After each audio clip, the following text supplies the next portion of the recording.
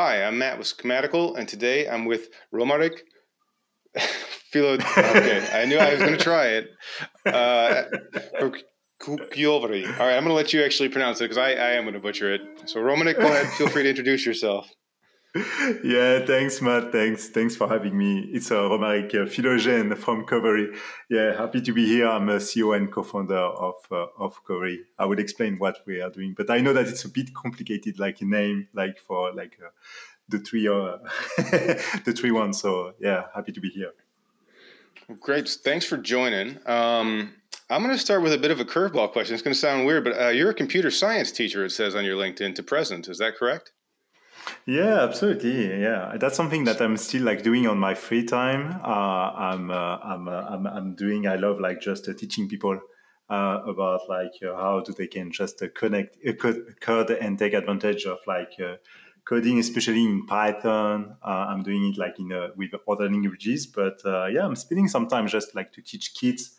People that they are changing like from one type of job to the other, and especially like in the computer science space. So yeah, good catch. Yeah, excellent. All right. No, I was very curious when I saw that.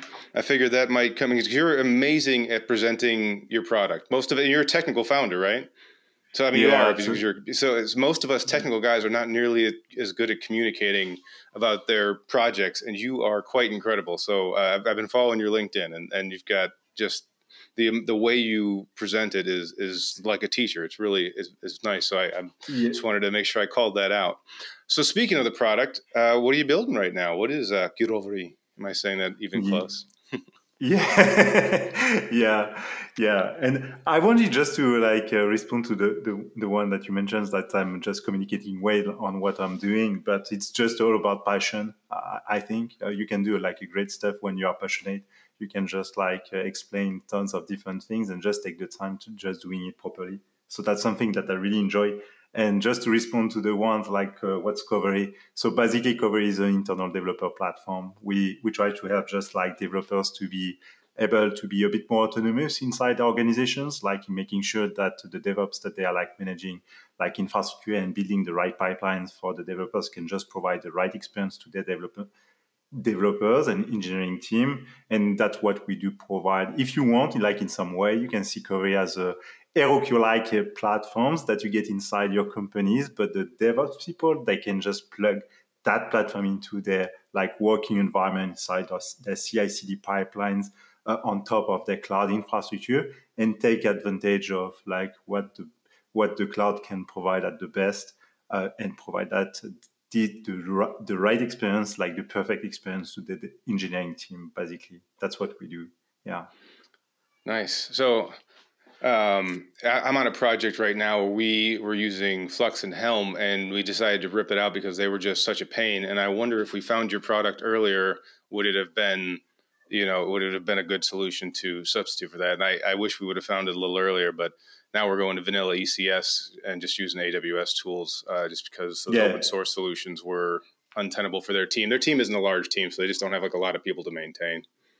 Yeah, So that's yeah. I can imagine and I can relate on that, and that's exactly what we are seeing. Also, some companies actually that they are using, so they came from like a Flux, Argo CD, so those kinds of platforms that they've built internally.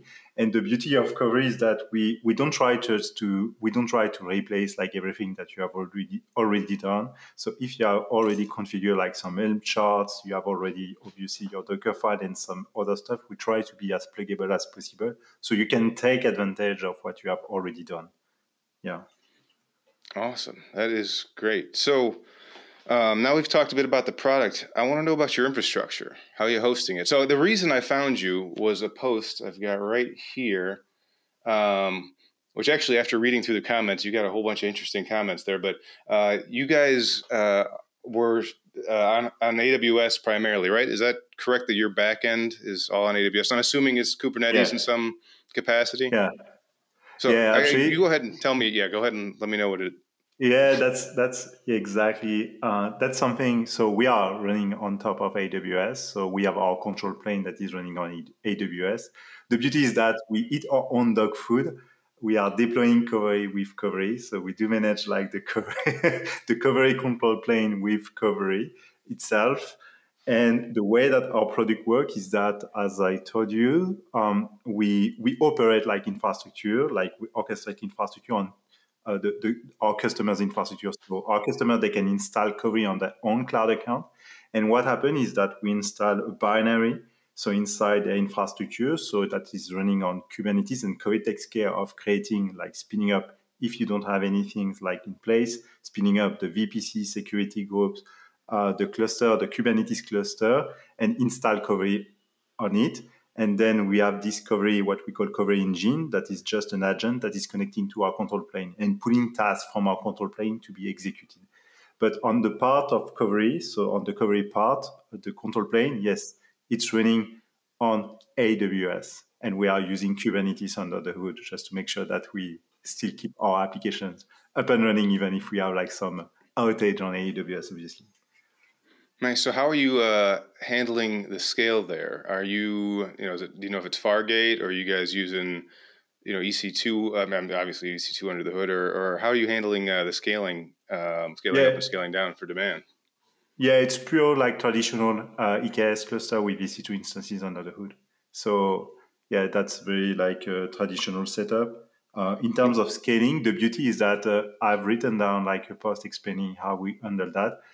Actually, we delegate as much as possible so the way that works our system is a kind of star system. So you have the control plane, okay, that is just like giving instructions to the remote systems that are running on the infrastructure of our customer, okay, on their own cloud account. And they pull tasks from the control plane. So what does that mean? It means that actually the way that we've built our control plane is made in a way that we can just scale to thousands, like to clusters management in terms of Kubernetes cluster management. Okay, so customers without even scaling like out our infrastructure, because everything is delegated. So all the operations actually are delegated like to the infrastructure of our customer. So it's a pure remote system. It's highly resilient because even if something goes wrong on our control plane, every single infrastructure of our customer, they're like completely autonomous.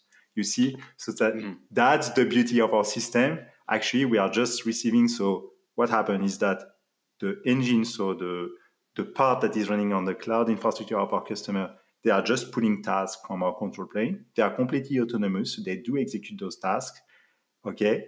And they report back like to our control plane. But if our control plane is not like available, the infrastructure of our customer, they're completely autonomous. You see?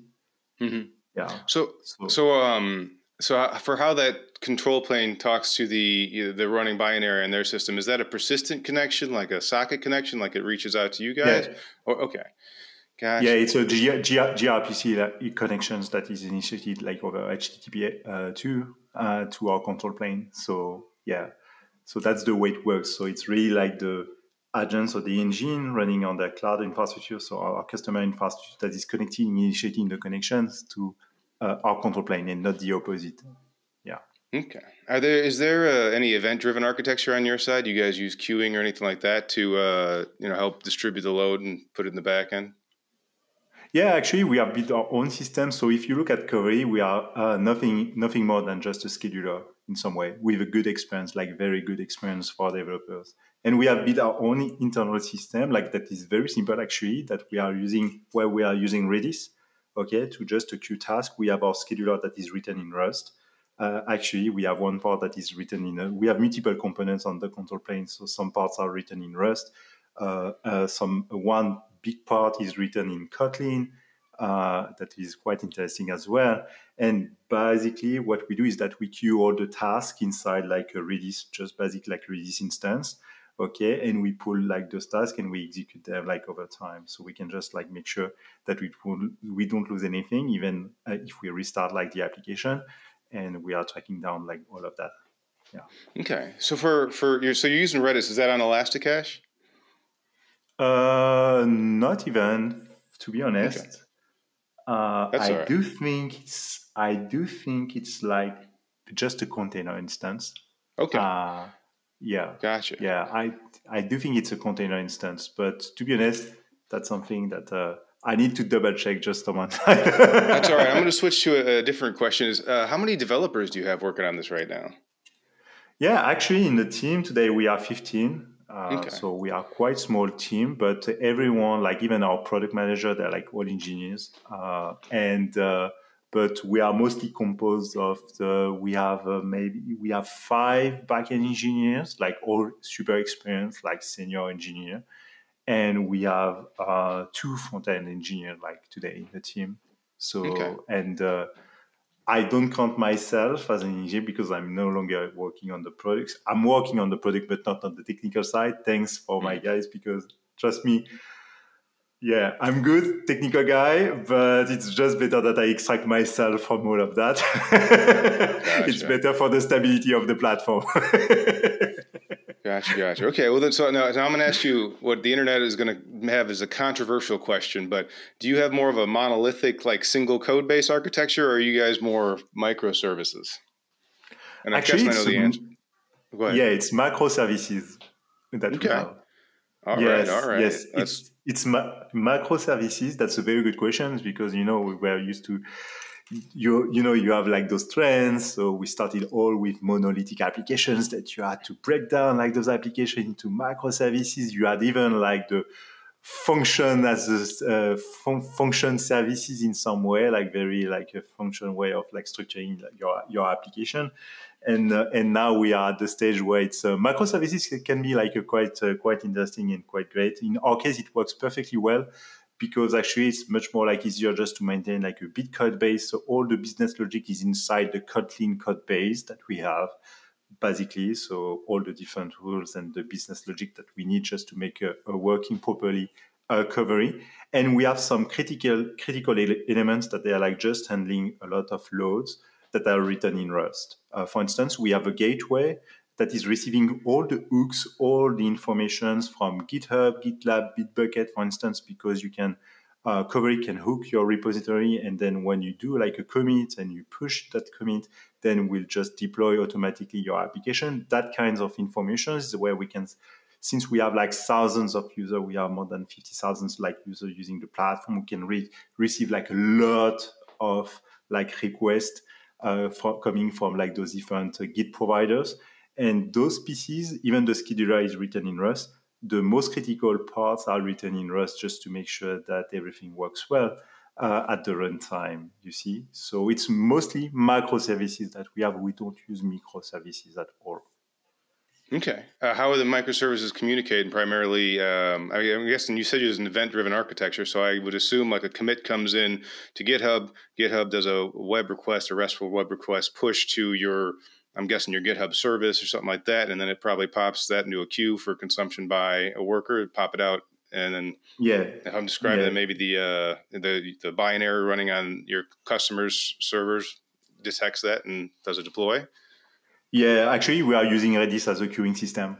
Very simple, like a queuing system. Okay. So yeah, to get like high throughput, basically, the requests they are like treated. We try to not get like too much things like stored in the queue. We try to have like a kind of like a live system, okay? And Redis is used as a queuing system to talk, like to make the different components working all together, basically. Yeah. Okay. Another question about, see, I'm a real infrastructure nerd, so I'm going to nerd out over this, but a question on scale. That's Do you guys have a sharding, sharding by customer ID or something like that? Do you have a plan for that? actually very good question as well. I love those technical and architectures. Like we really try. This is where you see that you have a very experienced team as well. We try to keep the things very simple. We Mm-hmm. don't Okay. try to introduce like a complex concept where we don't need. We project ourselves, and this is where you see that you have an experienced team.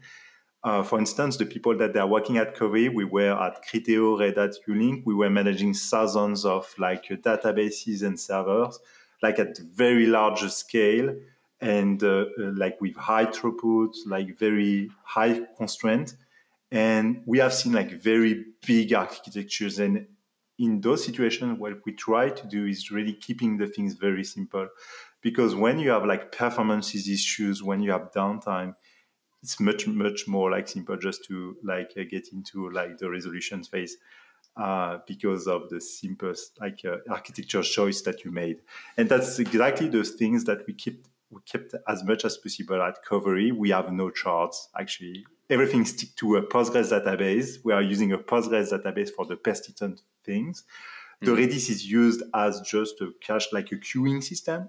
Okay, mostly very simple. So that's why it's not even, I do think, Elastic Cache that we're using. We just try to keep the things as simple as possible. And the Postgres one is the most critical one. We store even like some events inside Postgres, but we don't store like unlimited type of data inside the Postgres. We really try to structure like the way that makes like Qovery being able to scale to thousands if it's necessary, like with the same backend, the same architectures, because it's tailored like to the needs that we have today and tomorrow. Yeah, and I'm not judging. I respect anything. One of my biggest clients that did like $500 million in business, a year gross, and I mean they started off with a WordPress, and so the way they started. I can't fault them. What gets you to the finish line, what gets the job done, is the right answer. So I merely ask just because I nerd out over those things. That's a very good question. Actually, I really love like those questions, and like super interesting one. I do think so. If I have an advice just to share with anyone that wants to start up like business, is just trying to keep the things as simple as possible. At the beginning of Qovery, actually, I did some bad like choices because I'm someone that is really passionate. And I try some stuff sometimes, and sometimes you just like you are mixing up like stuff. Like you want to experiment some stuff, but at the same time you have to run, like you have some time constraint, and you need to run production, and you are just mixing up like those two things. I do think it's not good. Now, something that I'm doing, for instance, in my personal experience, is when I want to try or experiment something, I just try to get like a side project where I can just experiment, like playing for myself. And still, I want just to preserve and make sure that the one that is running like the production is really safe, like for our users. Yeah. So now I like that as almost an argument for microservices, because you can have just a service on the side that consumes events and doesn't, interfere with the rest of it. And it's a great way to run little experiments. Yeah. So I mean, yeah, there's arguments for and against it, and that's kind of a hot topic with people. Yeah, so. You're right. Yeah, absolutely. Yeah. But no, I love the idea of the experimentation. So let's talk about the future for you guys. What's your plans? Where are you guys going in 2023 and beyond? Yeah, that's thanks for asking all of that. So we did focus since the beginning of Qovery, we did focus on the AWS integration. So making sure that our users, since AWS is like the biggest market share, we are targeting medium-sized company. That's great. Like just targeting and providing our solutions like tailored to AWS is great. Now we plan to support like GCP. We are actually like we have released GCP at the early phase, so early access, so you can get access to GCP with Qovery. And the plan for us is we don't stop to GCP. We'll go over like beyond GCP support. We want to make sure that any kinds of infrastructure, like you're running your infrastructure on premise or on Azure or any cloud provider, you're running with Kubernetes under the hood, so you are just managing like all of that on your own. We want to make sure that you can benefit from the Qovery experience. So the plan for us will be like just to decouple. So we have some pieces, some elements that we need to work on the product just to make sure that you can install Qovery anywhere. That's the name. Actually, it's Qovery Anywhere. You will be able just to take advantage of Qovery, even on your laptop, even on your Raspberry if you want. You can just benefit from the Qovery experience. The Qovery experience is really, we try to make sure, so the goal is that we try to make the engineers as close as possible to the infrastructure, is what we call shift lefting infrastructure management, but making sure that the developers can be a bit more autonomous. Obviously, it's like a different job, but that's what we do target to do. Yeah. Excellent. I like that you said on-premise in there too, because I've got some projects that they're looking at running their GPU loads for AI ML on-prem because longer term it's going to be cheaper. And so that's actually, I don't know, do you have any, I don't want to ask too much specifics about your clients in detail, but do you have is anybody running GPUs and AI ML using your stuff? Oh, yes, but even something that you mentioned, we have customers that they're doing like a hybrid. They have like hybrid infrastructure on premise Hmm. and in the cloud, and they have interconnections between both. And actually, what they want is just taking advantage of Qovery the same way as what they do on AWS on their own infrastructure. You see, Hmm.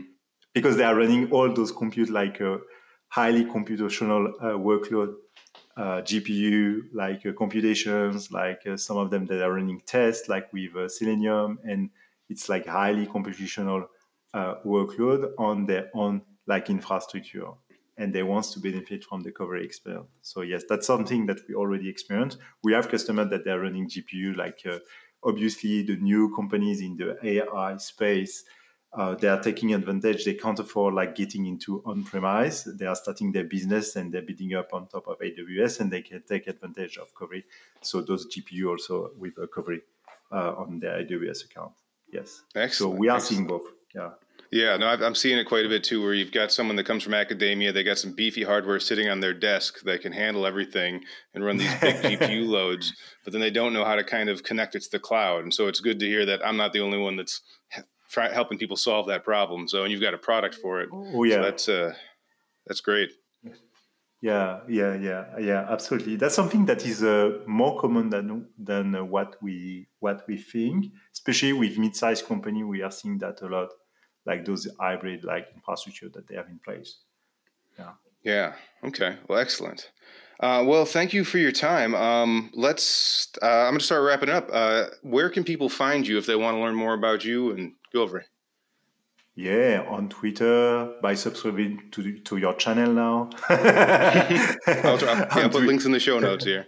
Yeah, So, exactly. On LinkedIn, I'm also like quite active, and we have a website where they can follow like the progression of Qovery. We do share a lot of engineering stuff. So if you're interested by the way that we build Qovery in terms of architecture, we are sharing a lot of information. Actually, our product is also like a 70% open source. So we have a GitHub that is accessible. You can take advantage, and really the philosophy that we have at Qovery is to give back to the community. So just feel free like to reach out, and if you want to chat, you have like those different channels that you can use. Yeah. all right, great. Well, thank you so much for your time. Oh, and by the way, like you should follow him on LinkedIn because just the sheer amount of content that you put out. I'm a YouTuber and I'm just ashamed I can't even imagine how fast you put it out. But thank you, it's impressive. I strive to be like you there. So, Thank all you, right. man. Well, without further ado, thank you guys all for watching and have a great day.